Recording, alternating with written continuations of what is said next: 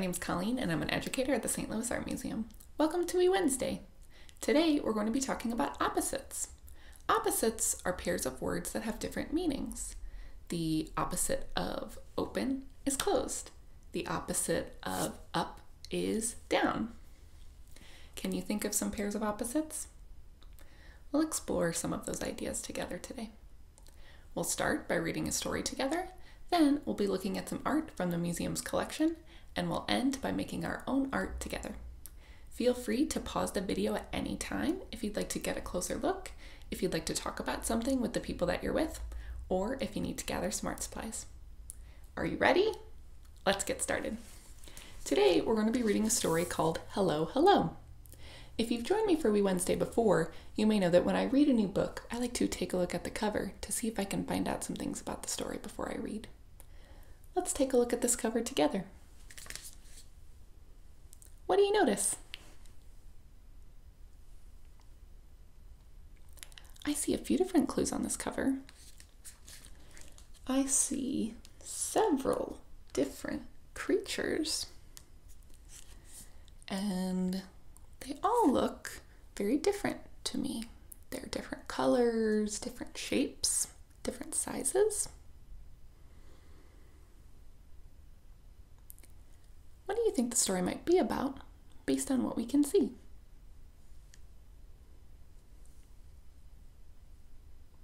Let's find out.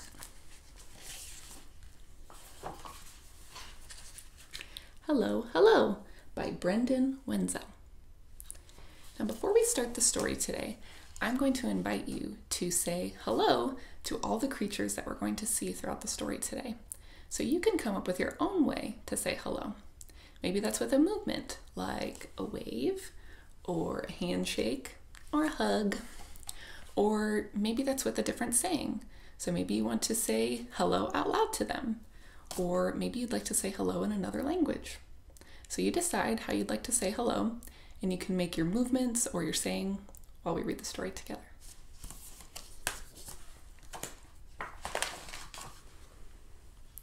Hello, hello.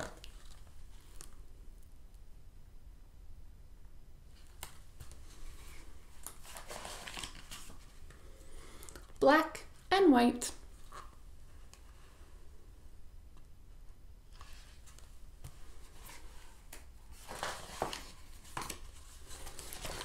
Hello, color.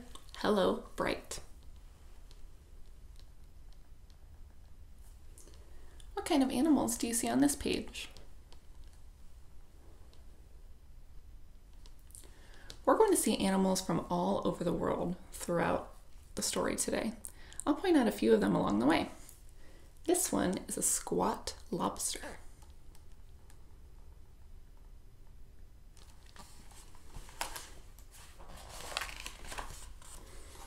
Hello, stripes. Hello, spots.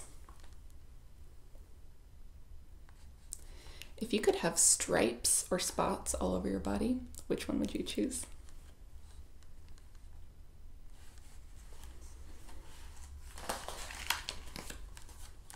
Hello, giant. Hello, knot. Let's imagine that we're really, really big, like this animal here. So big that you can't even fit inside your own home. How do you think you might say hello then? I think I might say hello really low and slow, like this. Hello! Now imagine that you're really, really tiny, like this animal here. Maybe you're so small that you can fit in the palm of someone's hand. How do you think you might say hello then? I think I might say hello really high, like hello! You can try out your hellos. Now I wanted to point out the animals that are on this page. This is a veiled chameleon, and this is a whale shark. Now, a whale shark is an endangered animal, which means that it's in danger of disappearing forever. Now, animals can become endangered for many different reasons, from habitat loss, from hunting, or from climate change. So we'll learn about some other endangered animals as we read the story.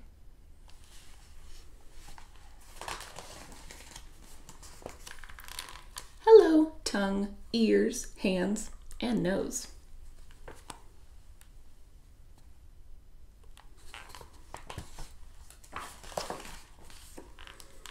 Hello pattern, hello pose.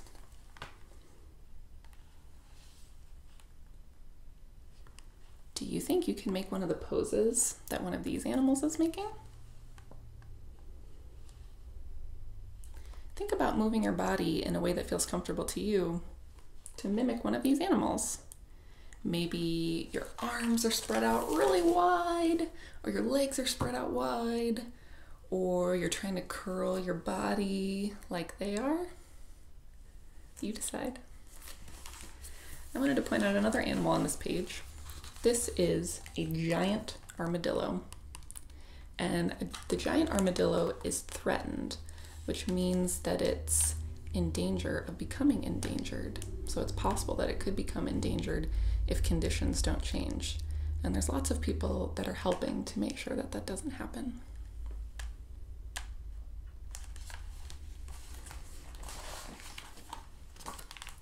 Hello shape, hello show.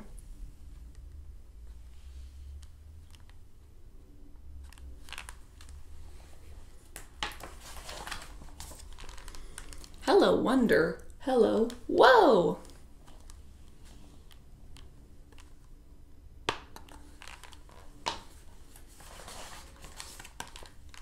Hello quiet. What's the opposite of quiet? Loud. Hello loud.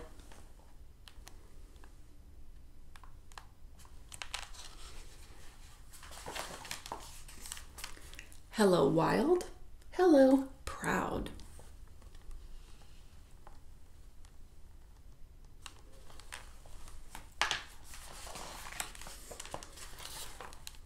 Remember to say your hello. Hello beauty, hello bend.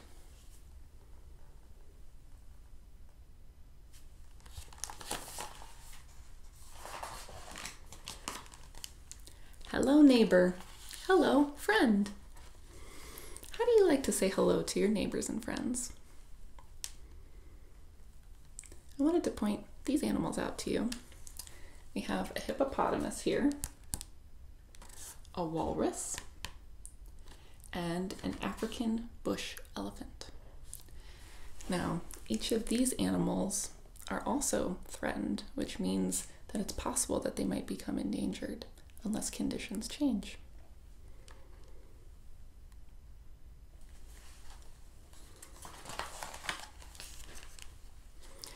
Hello roars, peeps, chirps, and chants.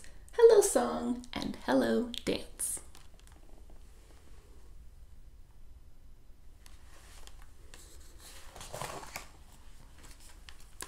A world to see.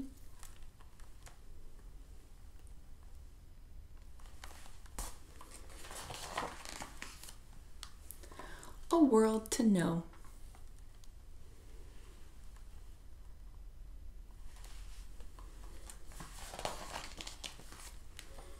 Where to begin?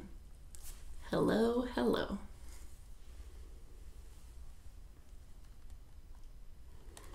The end. Now, there's a note from the author here on the last page, and I wanted to read a portion of it to you. Many people don't know a lot of these animals even exist. You can help change that. Find out more about them. Head to the library, go on the internet, and share your interest and enthusiasm with everyone you know. You could even write a letter to one of the incredible conservationists working to protect them and keep the places they live safe. The more people that know about these creatures, the better chance they will share this planet with us for many years to come. It starts with saying hello. I invite you to think about your favorite part of the story and talk about that with the people that you're with. We're going to travel to the museum now to look at some works of art. Let's imagine how we might get there. Since we're talking about opposites today, let's think about opposite modes of transportation that we might be able to take. Could you take a giant cruise ship that holds thousands of people? Or could you take a teeny tiny tricycle that only has enough room for one? Or could you take a supersonic jet that travels really fast? Or could you take a tugboat that chugs along really slowly? You decide. Once you've decided, if you'd like, you can close your eyes and imagine yourself going. Ooh, that was a really interesting journey today, depending on which mode of transportation you decided to take. I'm really glad that we made it. In order to get ready to look at our works of art, we're going to be doing an experience I'm calling our Mindfulness Minute. Mindfulness is taking the time to slow down and really pay attention to what you're doing. Since we're talking about opposites today, we're going to be doing some mindful movements that are opposites of each other. So feel free to skip any movements that don't feel comfortable or move in a way that does feel comfortable to you. To begin, let's get into a comfortable position. And we're going to take a big, deep breath in through our nose and out through our mouths. I think we might need some music to help us do our mindful movements today. Ready? Much better. If you'd like, you can try to guess which movement is going to come next. So I'm going to do a movement, and then we're going to do the opposite of that movement. Ready? Let's get started. Let's bring our hands up in the air and bring them down to the ground. Let's bring our arms wide and then bring them in to be narrow. Let's close our hands together and open them. Let's bring our shoulders up gently and down gently. Let's turn our head to the right and then to the left. Let's make a happy face and our sad face. Now let's shake it out. Take another deep breath in through your nose and out through your mouth. Thank you for making some mindful movements with me today. I feel much more ready to look at some really amazing works of art. We're going to look at some works of art from the museum's collection together. If you'd like, you can scroll down on the page to get a closer look at the images we'll be viewing. Feel free to pause the video at any time to do this. Take a close look at this work of art. What do you see?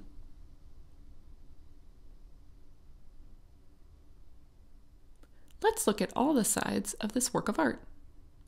What new details do you notice? What words would you use to describe this work of art? This is a crest mask or headdress called Chiwarakan. It was created by a Bamana artist from West Africa. It represents a particular animal. What clues do you see that might help us figure out what animal it might be?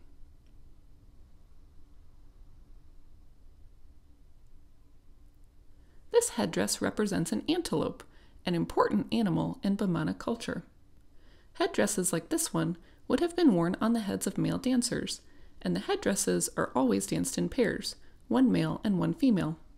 The pair would be danced together to the sounds of drums to bring the rain, clear the fields, and harvest the crops. Imagine wearing this headdress. How would you feel? How would you dance? Let's see how another artist created a work of art inspired by an animal that is very different from this one. Look carefully at this work of art. What do you see? Let's look at all the sides of this work of art. What do you see now? What words would you use to describe this work of art?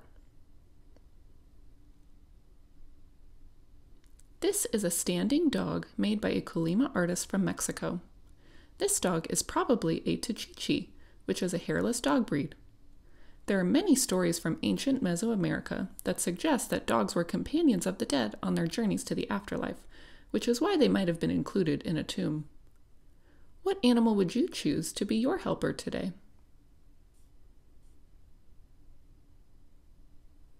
How is this work of art different from the last work of art we looked at together?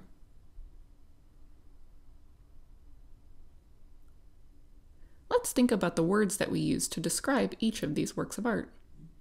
Are there any words you used that are opposites of each other? What opposite words would you use to describe these animals?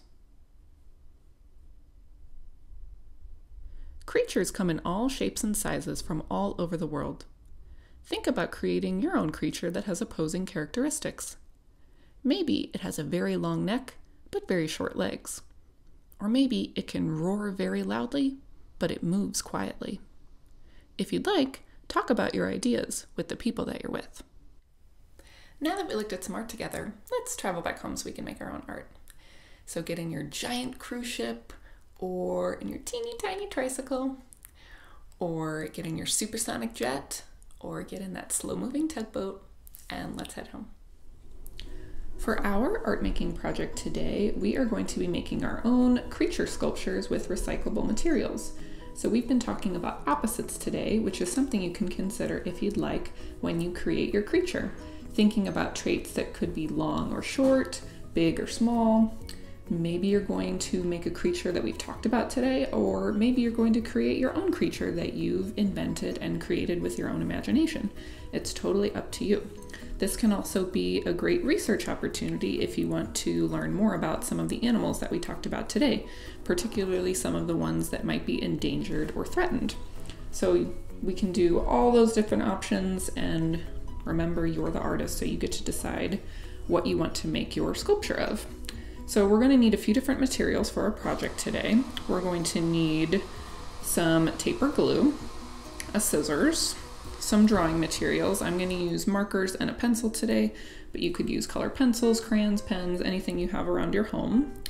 I have some colored paper. You can use any kind of paper you have in your home, any color, shape, or size. And then I'm going to be using cardboard tubes today from toilet paper rolls, but you can also think about using cardboard boxes or other materials that you can find in your recycling bin to construct your creature. So I'm going to show you one way to make them with a cardboard tube, but there's so many different ways that you can make your own creature using recyclable materials, and you can even use some of the techniques that we use today with this paper tube, but use different materials. So to start, you can think about, what your creature might want to look like. So I'm interested in thinking about making a giraffe because I really like that giraffes have long necks. And so I was thinking about playing with that idea of long versus short and thinking about those opposite traits. But I might want to get a little creative and make it my own. So I was thinking about covering one of my tubes in this yellow paper to kind of make the body of my giraffe. And I might actually make this a little bit shorter. So I'm just going to use my scissors and cut it so that it's a little shorter. And what I'm going to do is cover this in my yellow paper. So I'm just going to cut a strip of paper to cover it with.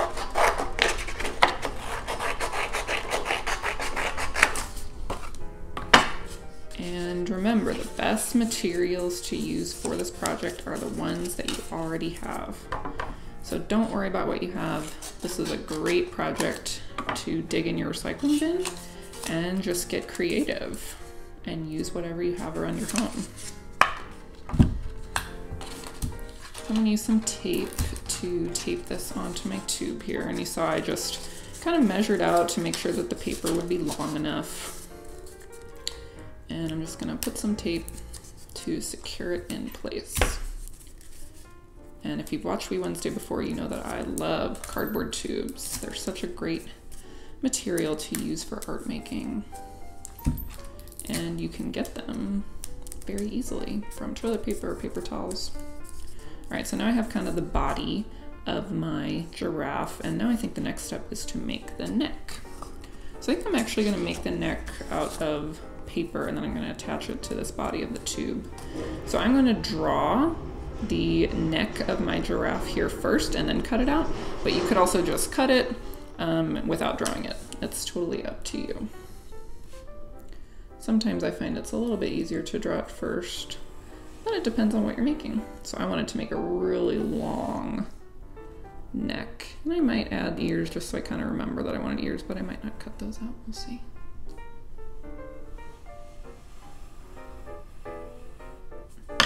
And sometimes you draw things and you can always kind of change it with your scissors, or you can always try again if you don't like it.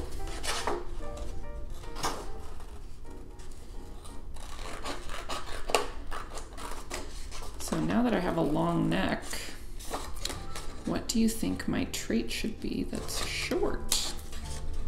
Do you have any ideas for me? I might make really short legs. I don't know, what do you think about that idea?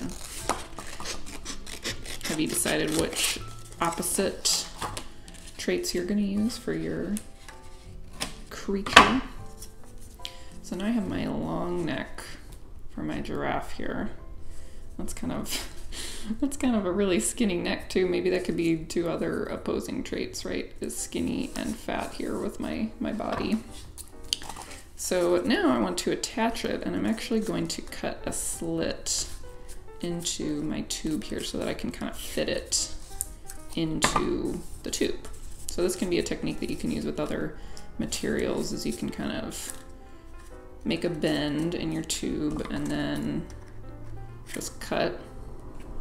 You might need to try it a few times or get a grown-up to help you. So now I have a slit here that I can kind of slip something in. So now I can slip my giraffe head into it.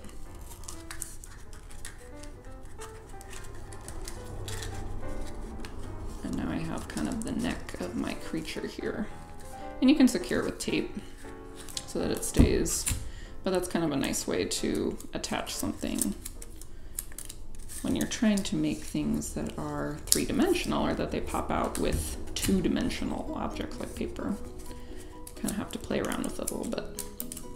So now I have my skinny neck, my skinny long neck, with my rather short fat body, which is kind of silly, but I kind of like it. So now I think I might need to make my short legs. And I think I'm gonna use a different technique to attach those legs. So I'm just gonna cut some paper.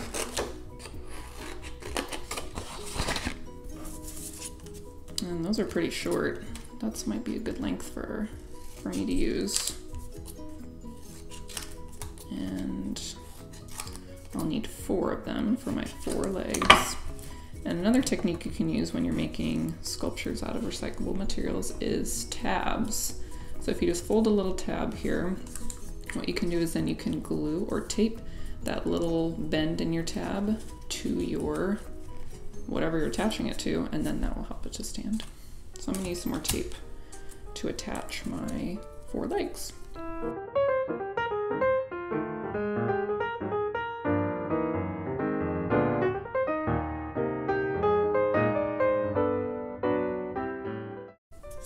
Okay, so now I have my short legs with my long neck, my skinny neck, my fat body, and it actually will stand up if you let it a little bit. So I think next would be to add some details. So you can add details with your drawing materials, or you could cut and paste more paper on top of this. I think I might add some giraffe spots with markers. So I'm gonna go ahead and do some more drawing here.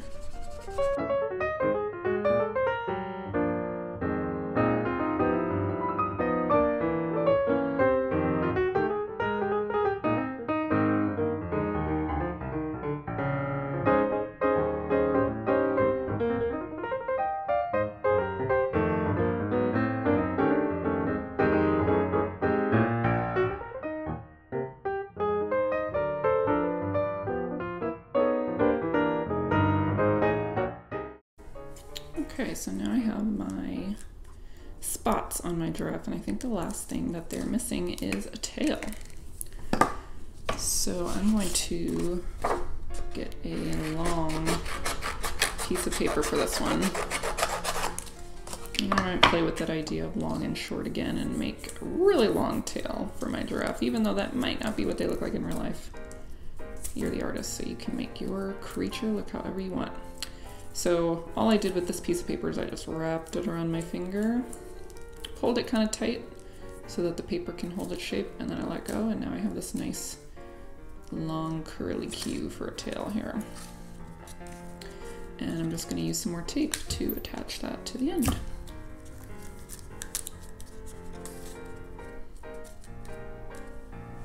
So that is going to be our animal creature sculptures out of recyclable materials. Thank you for joining me today here at We Wednesday. We hope you had fun. I wanted to show you another example of a creature sculpture that I made. So this is the one that we made together out of that cardboard tube. This is my giraffe with my long neck and my short body and short little legs, my long curly tail. I made another creature out of a paper towel roll, so another cardboard tube. So they have a very long body, and I cut out some holes for the mouth, and you can see I used that technique that we learned together with paper tabs to help add some elements that would pop out. So there are so many different ways to do it and so many different materials that you can use to create your own creature sculptures. We would love to see yours. You can share them with us on social media and use the hashtag #STLArtMuseum and We Wednesday. We hope to see you next time. Keep on creating. Bye.